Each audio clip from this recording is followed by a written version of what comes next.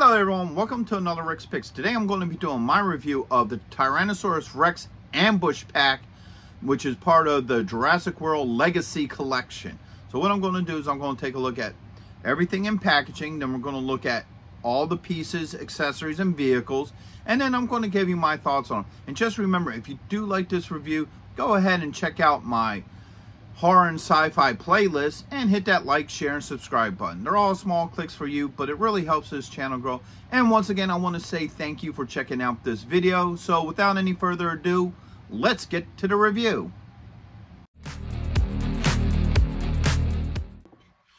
Alright, so here we are in packaging. I do like the packaging for this. Okay, so first off, get this really nice picture of the T-Rex here. I like that. You get this open shell here so you can see the T-Rex, Malcolm, and what looks to be a Jeep, which is really nice. You get the Jurassic World Legacy Collection, Tyrannosaurus Rex, Ambush Pack. Alright, you get your choking hazards, your age restriction, and you get Mattel here in the corner. Alright, spin it around this way. You get your Jurassic World logo, a bunch of green. Alright, flip it around to the back here. Okay, you get a whole bunch of goodies here. So you get the Jurassic World logo, the T-Rex, the vehicle, play features. You get a look at the Ian figure. Some legal over here.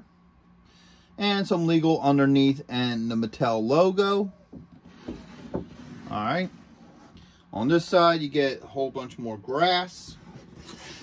Alright, the top here you get Jurassic World, Tyrannosaurus Rex playset, ambush pack, and you get the rest of the open clamshell. And then underneath you get the rest of your legal and assembly. So, with all that being said, let's open this thing up and see what it's about. If you're going to be in the Philadelphia area from September 7th and 8th, then you got to check out RetroCon 2024 at the Philadelphia Expo Center. They have lots of great tables and vendors selling all sorts of retro action figures and collectibles. Plus, they have guests, arcade games, contests, panels, and much, much more. In honor of 40 years of Transformers, they will have a 40-year anniversary display stand that you can take pictures with. Special guests will be including Anson Williams, who played Potsy in Happy Days, Don Moss, who played Ralph from Happy Days and also played Eric from Dungeons & Dragons, the cartoon, voice actor Neil Ross, who played the voices of Shipwreck, Springer, and many other iconic 80s cartoon characters. Actor Lee Majors will also be there, best known for playing the $6 Million Man and the Fall Guy. He was also in Ash vs. the Evil Dead and The Night the Reindeer Died. Alright, so first part of this set is the figure, which is Dr. Malcolm. He's not a bad looking figure. I believe he's about, 3.5 scale figure or what have you, so that is a good size figure for any play set, because that way you can make vehicles and monsters for that set without them being too huge, but just big enough to where, you could get some fun play out of it and it can still look good. So let's give him the rotation. Now, I didn't have a foot peg that was small enough for him, so I had to wind up using one of my hip stands. Alright. There's this side, and then this side. Alright, let's bring him up a little bit closer so we can see some of the detail. Now, his face doesn't really look very much like Jeff Goldblum, but still, he's a nice enough looking figure. It did some nice detailing with the jacket, because the jacket can open up. You got the belt, you got a shirt underneath the jacket, and even an undershirt. So that's pretty cool. So they also gave him, some shadow, around the face. So overall, he's a decent looking figure. Yeah, he doesn't look quite like Jeff, but you know what? Overall, I still think he's a nice looking figure. Get him back on his stand here. So he does have a bunch of points of articulation. So the head does move. All right, he does have a shoulder joint, an elbow joint. I thought he had a wrist joint, but it doesn't look like he has a wrist joint. All right. He does have a joint right above the belt line, okay, a thigh joint, a knee joint, and no, he doesn't have any kind of ankle joint. All right, so overall, he isn't a bad little figure. You know, he's good for what he is to this toy line. So next we got the all-terrain vehicle. Now, I guess it's a Jeep or what have you, but overall, it's a neat looking vehicle. I like the whole profile to this. So let's take a closer look at this. All right, so there it is from the side. You got the front look to it. All right, actually it's a Mercedes, so I was wrong. Okay, get this side and look at it through the top. And then you even get some nice detail on the bottom. Okay, obviously it rolls back and forth. You have on top here an open canopy that opens up like that. Okay, the doors do open, so this door opens, and it looks like the rear doors don't open. I thought they actually did. That's on me. So that one opens. This door opens as well, and the back piece comes off. All right, so that's pretty cool that you could do all these cool things to it. You know, the detail is nice on here. So you get like these little search lamps, which are really nicely detailed, especially for a kid's toy. They're just little stickers, but still, they look nice. It's the same with on top here. If you look on top, you get those little searchlights as well. Let's get a door open here and get a good look on the inside.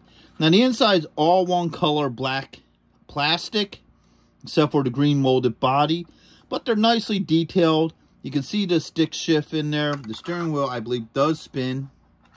And you get some nice detailing in on the dashboard, which you can't really see very well just because it's really dark in there. Now you can't see it through the top. But yeah, so it is very nicely molded. Okay, so this just fits nicely right back on top. All right, now let's get our figure here. Let's see how well he works with this. All right, so first off, open this up. Oops. That back on there. All right, his arms up. All right. So he stands really well there. Now there is a peg in here, so you could get his foot on that peg. All right, he'll probably stand a little bit better. Okay, it's a little hard to get the foot on there. All right, there we go. All right, so take a look up close. As you see, he sits in there very well. No issues. You know, he may have to work a little bit to get his foot on that peg. But overall, he will stand there. He isn't really flimsy, falling all over the place. So that's pretty good. Now let's try the driver's side. Okay, put his legs up. All right. So as you can see, let's bring it up close. He fits very well in the driver's seat. No issues with that there. I'm sure you could probably even get his hands on the steering wheel, because his fingers and hands are very easily movable. So yes, as you can see here, you can get the hands on the steering wheel. So now if he fits in this driver's side easily, he'll definitely fit on the other side just as well. Doors close very nice. They're nice solid doors. So overall, this thing looks really cool, really nicely detailed, rolls really easily. I don't have any problems with this. Okay.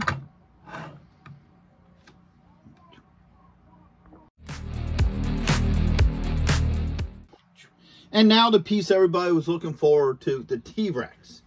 All right, now this thing looks really nice. Let's get a good look at him. Really good rotation. All right. This thing looks really cool. I like the whole design to it. The only assembly that you had to do was put the tail in, but that popped in really well. I don't have any issues with it coming off. All right, let's look at it from the top and from the bottom. Even the feet have really nice detail to them. He stands pretty good. You know, he doesn't fall over or anything, so it's a good looking figure, and it stands pretty well. So now you got this button here that allows you to open up the mouth. So let's take a closer look at that.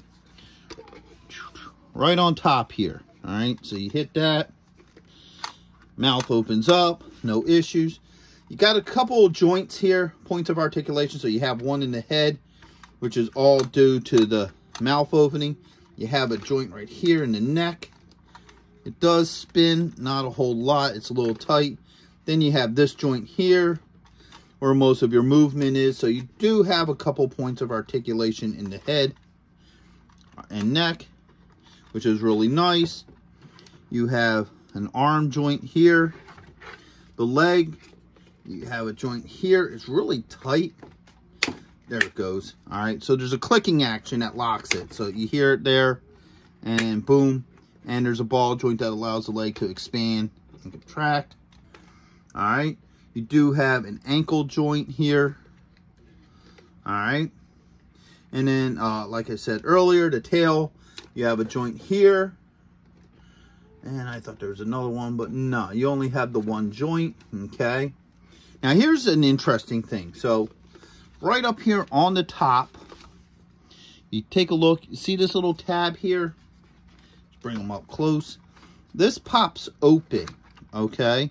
And you got your Jurassic Park logo here.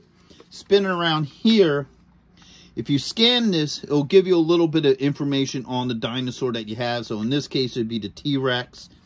I guess you scan it like you would a QR code, you know, because they didn't say anything about a special website. So that's pretty neat, you know, so your kids can have fun, you know, having them dinosaurs, you know, eat people and stuff, and you can still learn something about it. So this is a really neat looking figure. I overall like him.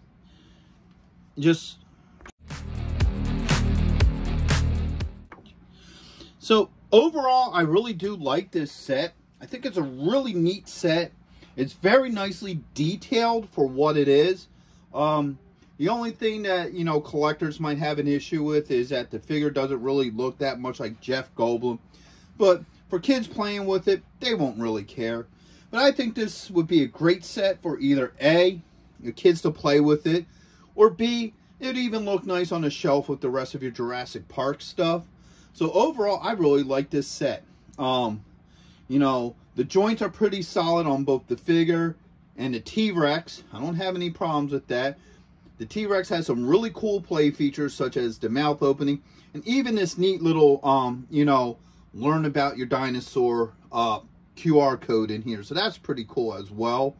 The vehicle moves very easily. You can get the figure in and out of it pretty well. It has some fun, you know, play features to it.